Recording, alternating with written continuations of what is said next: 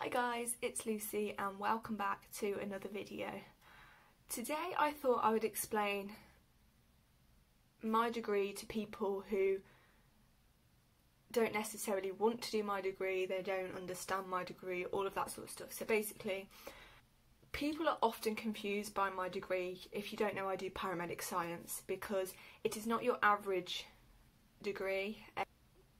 We do placement, we do more days in uni, we do, like, it's completely different. So I thought I'd explain it in this video and maybe give a better understanding to people that don't understand what paramedic science is and what the degree entails. So yeah, let's get straight on with the video.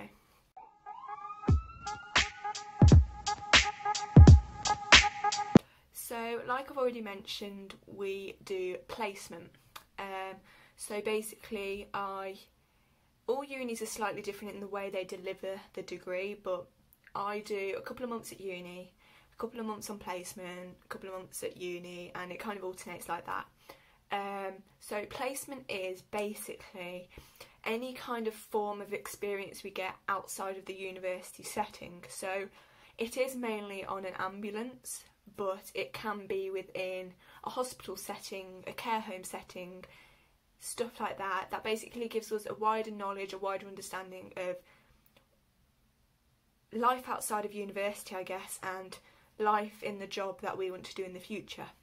People don't often understand what placement is, and that's basically what placement is. So I have just done about 16 weeks out on an ambulance, and that is classed as placement. And we have to sign off on certain things to say we are competent in doing those things. We have to do a certain amount of hours. It's quite stressful and it's quite full on, but it's enjoyable. A lot of the time, all paramedics say it, all students say it, once you're out on the road, once you're on placement, you don't want to go back into the classroom setting, and you have to. And it's something you have to work with, something you have to understand why you do it, and yeah, it's not something to get upset about. You're going to be back out on placement soon enough, so yeah, you just got to deal with it and work with it. So when I am in uni, it is split up between practical and lectures. Yes, I do lectures, and I don't know if that always comes across, but yeah, I do lectures. And so we basically do the theory behind what we're then going to learn in a skills lab, and the skills lab is basically when we do practical and do what we've learnt in theory and put it into a practical setting. So trying to think now. This is like the simplistic stuff. We might learn the theory behind why we do a 12-lead ECG, which is looking at the heart, and then we will then go and put it into practice and learn how to do an ECG and read an ECG and stuff like that. So yeah, theory is very important, lectures are very important, and yeah, just like pretty much all uni courses, my lecturers are specialised in the degree they teach, obviously. Majority of lecturers are paramedics.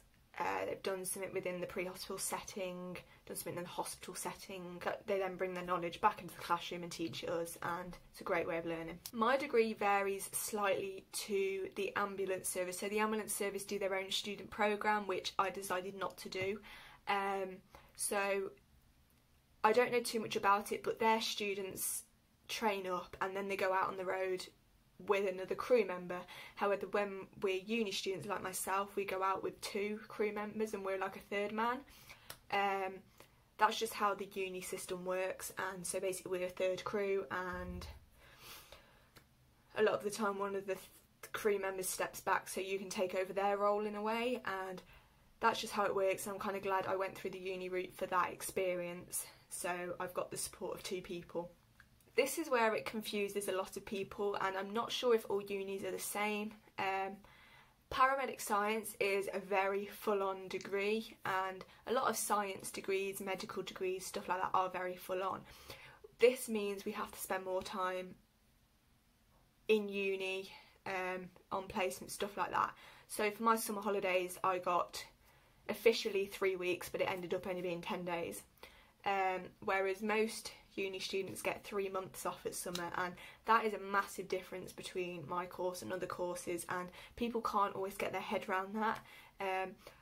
I would love 3 months holiday, but I'm quite happy with the 3 weeks I got, and I feel like with 3 months you kind of get to a point where you don't know what to do with the rest of your holiday, whereas with my 3 weeks / 10 days, I managed to fill it up and do stuff I wanted to do, and I didn't get bored. So I kind of see it as a positive in a way, and some people won't see it as a positive, but at the same time you are paying £9,000 a year, £9,250 to be at uni. Yeah, I don't mind it. Would like a longer holiday, but it's not necessarily a problem. Just to round up this video, of course I am a January student, so September students, their holidays are kind of different. Stuff kind of varies between September and January students, so I'm only talking about January, and doesn't necessarily apply to September student paramedics. Not that it varies massively, but there is a slight change. So yeah, I hope that's given you a slight insight into a student paramedic at university.